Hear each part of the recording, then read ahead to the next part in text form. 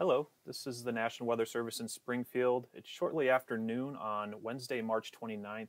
Wanting to give you an updated briefing with regards to the severe weather potential for Friday, as well as the potential for any localized flooding threat and gusty winds on the day as Friday as well.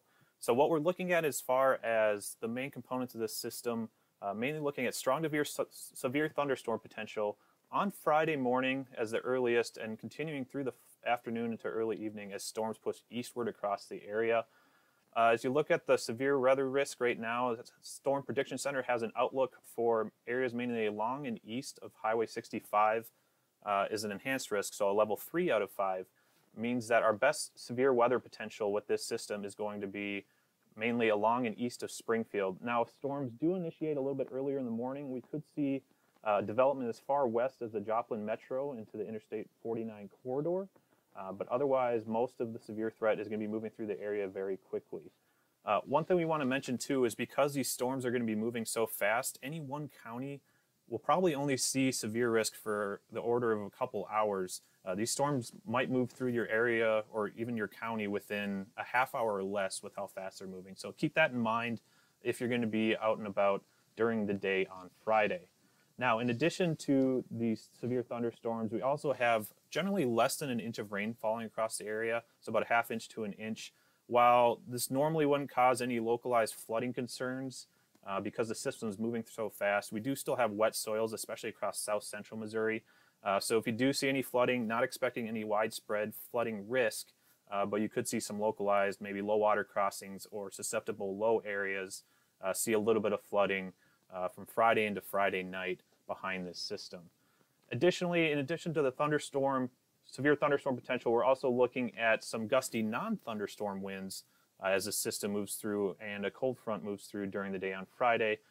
So again, going to be breezy late Thursday into Friday because of that. As far as severe weather hazards, right now we're looking at a line of storms developing pretty quickly on Friday, but as far as specific hazards, whether wind, hail, or tornado, that's still going to need some fine-tuning as we go forward into tomorrow and get a better handle of what we're expecting with these storms. As far as the timeline for thunderstorm development, there might be some isolated showers and non-severe thunderstorms as we get into Thursday evening and overnight, especially for areas as you get into like Joplin, Nevada, Pittsburgh, Springfield closer to the overnight hours, and then as you get into further eastern portions of the area, Rolla, Salem, Houston, West Plains, looking at more of a low chance for any of that development during the early morning hours on Friday. Now you'll see as we get into the morning, again, especially mid to late morning, so the 9 a.m., 10 a.m., 11 a.m. and onwards, if the storms do develop that early, that's where we're looking at these higher chances for, again, along the Branson, Springfield, Highway 65 corridor and areas east, getting that severe threat once you get into late morning and the midday hours, and then quickly moving east as you get into the afternoon.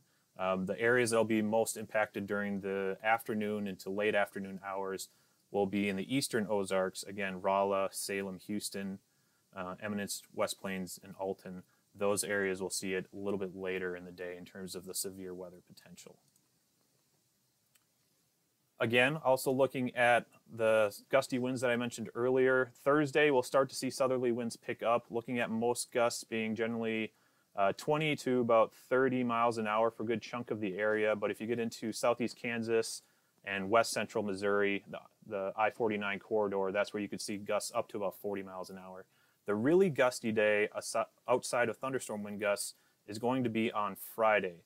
And if you look really anywhere along the Interstate 44 corridor areas north and west of there, you're looking at very gusty winds, 40, 45 miles per hour plus. Some areas could even see over 50 mile per hour gusts at times, especially as you get into Friday afternoon, later afternoon behind the cold frontal passage. Now, with those gusty winds will also be some drier conditions, especially for the western portions of our area that are going to be seeing the drier air come in first.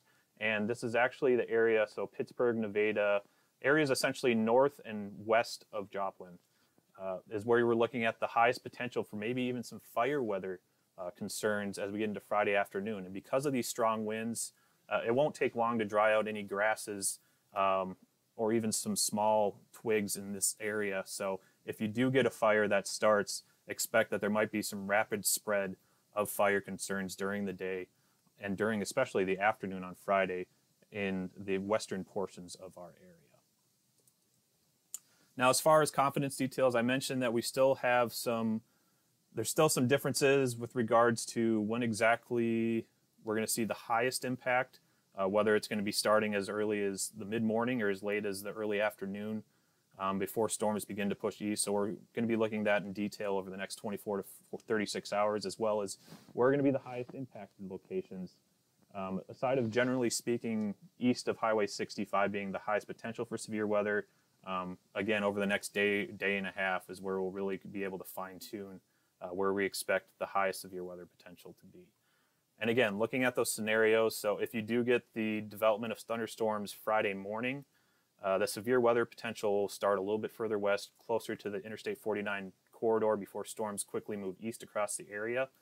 Second scenario would be thunderstorms developing Friday early afternoon, which would place that highest severe weather potential east of the Highway 65 corridor. So because we're still a couple days out from this event, keep in mind that just know where you need to go, whether you're at home, at work, or on the road. Have places in mind of where you may need to go to protect yourself, find a safe place from severe weather if it should strike. Make sure that you have emergency supplies ready in case you need to do that as well. The day before, so as we get into Thursday, again, adjust your plans. Make sure that you're accounting for the fact that we could see some severe weather across the area.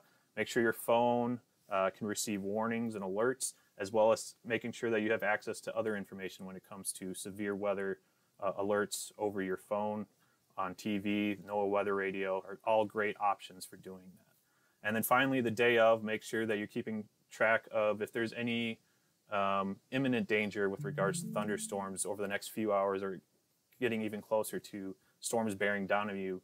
Have an idea of making sure that you act on the plan that you've created.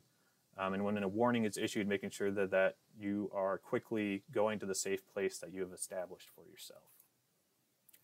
So to keep up with the latest information with regards to this impact and as well as the forecast, a great option for that is our latest forecast information at weather.gov/Springfield.